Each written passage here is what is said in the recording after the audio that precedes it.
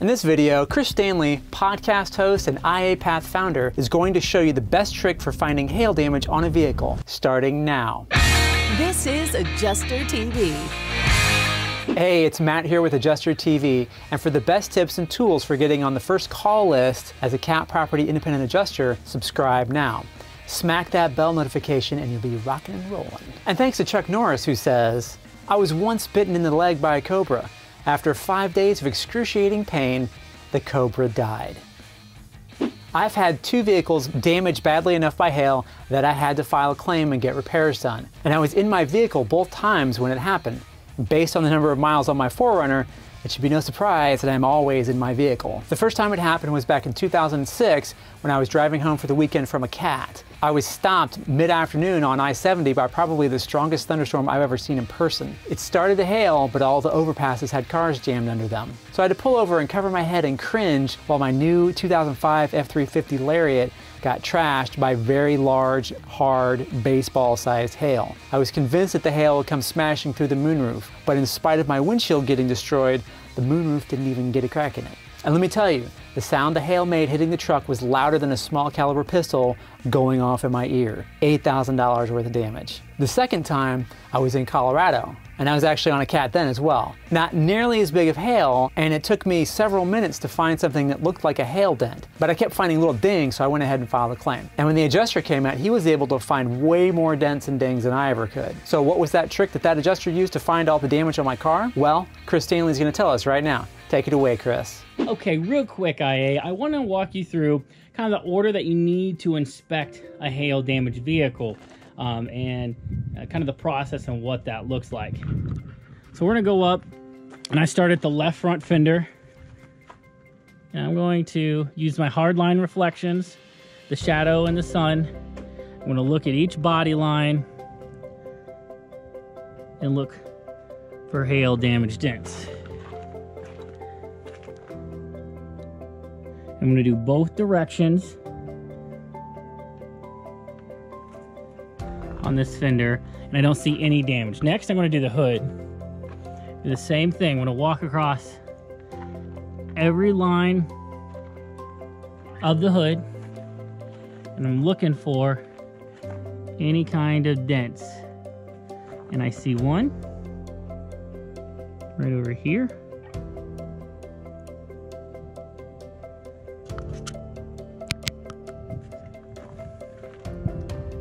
And here you can use the trees, you can use the building, anything that creates a hard line reflection, dark versus light, on the panel. So I'm going to go with one dent here. Now I'm going to move on to the right fender. Same thing, we're going to go ahead and walk through the body line. Each plane that the panel has, all the nice contours, they're different lighting, so you have to walk through each one from that different angle. Now onto the door. Same thing. I'm going through each one this way. Just showing you the different ways you can kind of inspect these. You want to make sure, sometimes, if you're not sure, you can step back. So let's get a good view of the doors and of the panels farther back. You don't always want to be so up close that you miss it, because that does happen.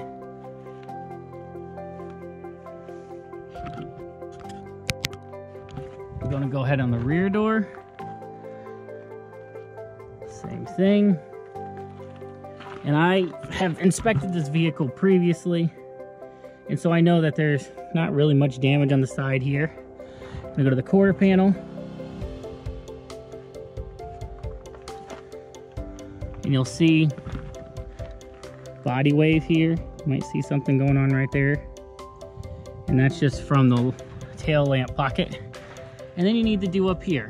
You need to do the roof rail, all directions. If need be, have a stool, or with the owner's permission, climb on a tire. In this instance, I'm just trying to show you kind of the process, so I'm not going to climb up on it. And then from here, I'm going to double check. This is a plastic spoiler, so there's not going to be any damage. Come down to the tailgate, or lift gate, or trunk, whichever type of vehicle it is. I'm going through all the different places that there might be dents. So there was some damage on that right roof rail. Now I'm going to do the left roof rail. Same thing. And there's some big dents. I mean, I hope you see that one. It's a big one. There's a smaller ones over here as well. You just want to make sure you walk every line of these major panels for damage. You're going to go through on the quarter panel. See one here. Make sure you get a hard line to really make it pop. See that hard line there?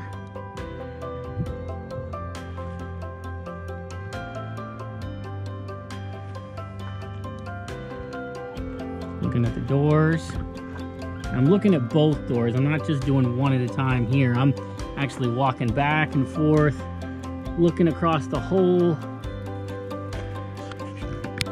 side of the vehicle, making sure that different angles, different distances, you see different damage.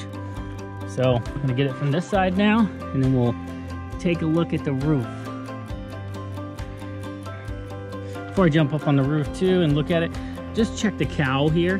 This is a plastic piece that gets broken in hail. Just double check there's no damage there. Double check the windshield. There's a pit right here, but by feeling it, I feel the damage on the outside.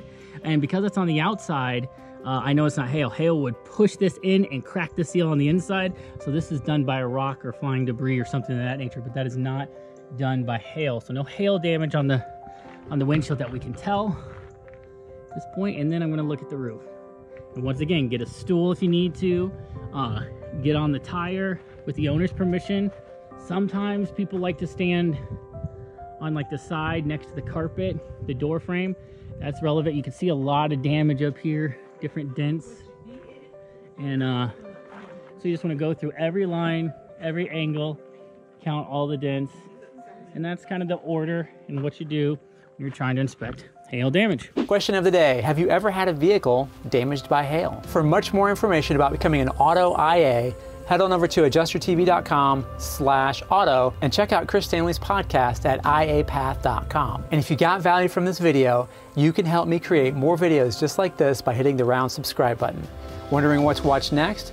Check out these videos. And as always, thank you so much for watching and have a great storm. The doctor says, "I'm sorry, sir, but you suffer from a terminal illness and have only 10 to live." Patient says, "What do you mean 10? 10 what? 10 weeks? Months?" Doctor says, 9.